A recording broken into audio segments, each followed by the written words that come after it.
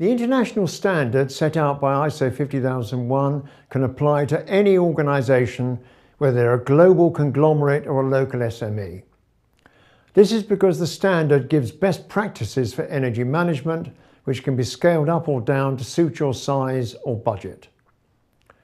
All you need to do is complete a conformity assessment to show that you're able to meet the standard requirements. You can then implement the standard throughout your company or start with one area and build up from there. To prove that you're meeting the standard, you'll need to undergo a management system audit. This can be internal or external. Under ISO 50001, organisations are able to self-certify. So long as you've implemented everything correctly, this could save you money, especially for SMEs. However, it's worth thinking carefully about whether this is the best option for you in the long run. Firstly, an external audit can improve your position in the marketplace. Also, in line with Article 8 of the EU Energy Efficiency Directive, organisations may have to show that their systems are vetted by a certified external body and can be able to demonstrate that an energy audit has taken place as part of ISO 50001. You could gain valuable insights from an external audit. Auditors can give tips on making improvements and advise on any areas you've overlooked or misunderstood. In fact, many small organisations decide to use an external auditor the first time round purely to make sure they're heading in the right direction.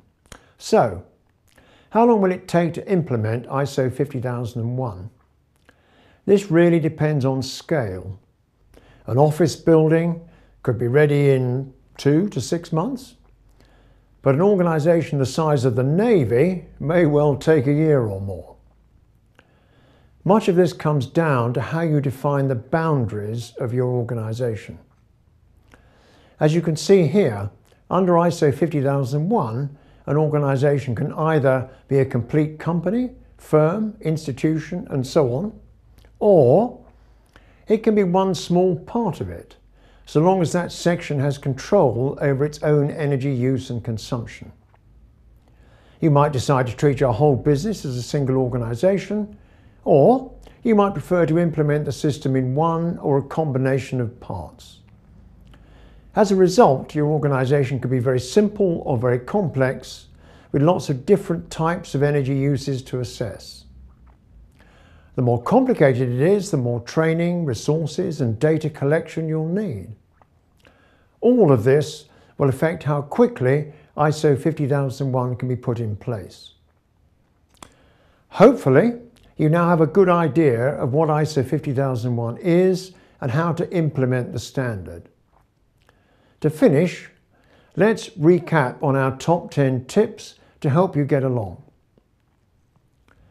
Firstly, make sure you get senior management to commit fully to the implementation.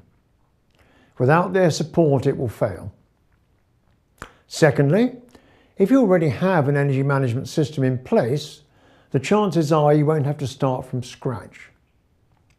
You may be able to use ISO 50001 to make improvements or cover new areas. If you have a corporate social responsibility or sustainability department, do make use of it. Establish a specific energy group or subset to organise support and additional resources. At the planning stage, make sure you identify the key roles that are needed, how responsibility will be shared, and the key milestones that you'll need to aim for along the way. These milestones could include completing an energy review or developing and implementing an action plan. Other ISO management systems, such as ISO 9001 and 14001, follow the same plan, do, check, act logic. If you have these, consider integrating them. Some external auditors can certify integrated management systems, saving you the cost of getting each individual system certified. It's worth shopping around. Don't just limit your new management practices to ISO, just ISO 50001 or 14001. Adapt the basic principles of your standard for your entire business. Review your ISO 50001 system regularly. This will ensure that you are continually improving it and refreshing the process. People find change interesting. Keep your colleagues updated with regular news and updates about your progress. Share any knowledge gained from the auditor.